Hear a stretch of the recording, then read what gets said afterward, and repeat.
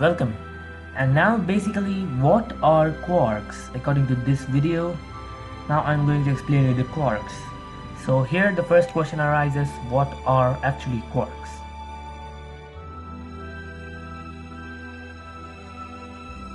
Logically we have the most relevant or easiest formula.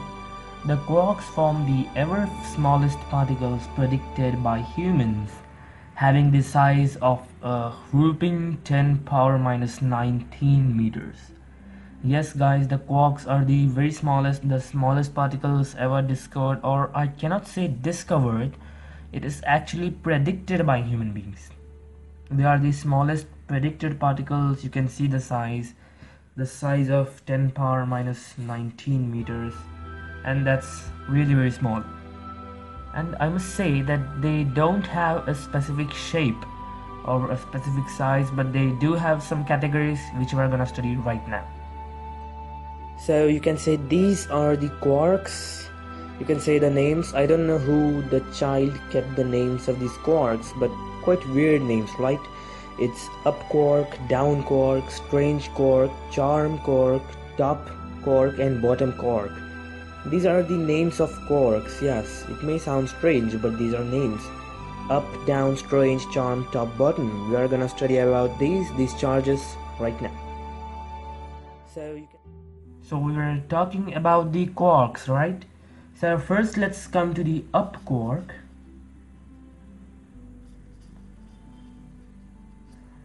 Don't think it's up, it's a quark's name, an up quark, having the charge of Q equals to plus 2 by 3 times E. You know what's E? Alright, I know you know.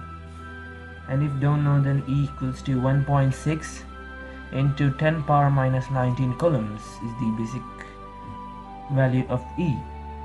And the up quark is, we can say, present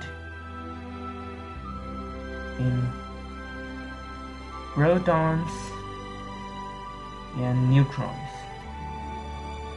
These quarks are present in the protons and neutrons. And now about our next quarks, that is down quarks. Down quarks having charge Q equals to minus of 1 by 3 times E, that is 1.6 upon 3 into 10 power minus 19 coulombs, and they are also present in protons and neutrons. I'm giving the most basic information because I don't want to go quite advanced.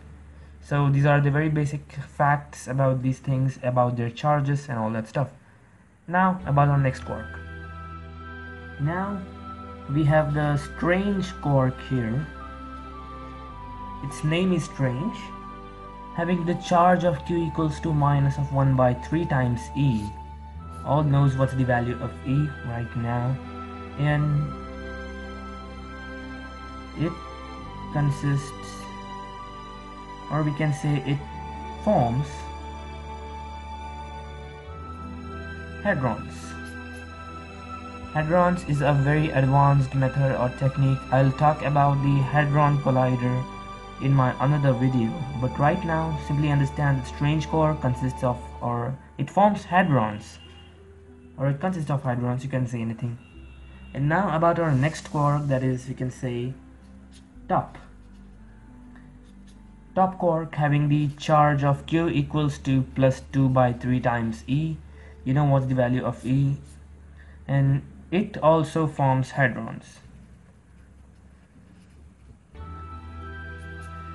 Hadrons, the basic Big Bang theory. Hadron has a very integral part of the Big Bang theory, in the Big Bang theory. So, not that serial, dudes.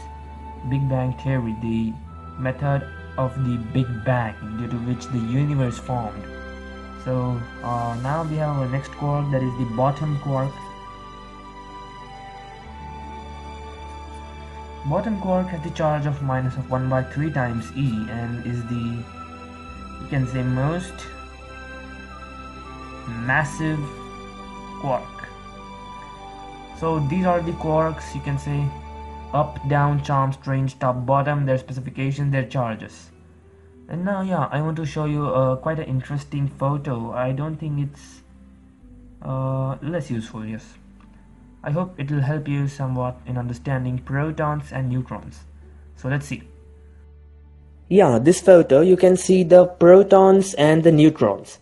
The protons you can say consist of 2 up quarks and 1 down quarks, as you can see here, and that's why, since up quark has charge of plus 2 by 3 and down quark has minus 1 by 3, plus has more, so we can say proton is positive, that's why. And now in its next you can see the down quark, which consists of neutrons, which consists of actually 2 down quarks and 1 up quark. 2 down quarks and 1 up quarks. 2 down quarks, 1 down quark has charge of minus 1 by 3, so 2 down quarks would have the charge of minus of 2 by 3, and that's why it cancels the charge of up quark, and thus neutron is neutral. So I hope it was quite interesting. Let's move on. Yeah, this photo. Guys, this was all for quarks. Hope you liked the video. We covered one fundamental particle, one part of fundamental particle. Hope you liked the video. If you liked, then please do like and subscribe my channel. And of course, thank you for watching.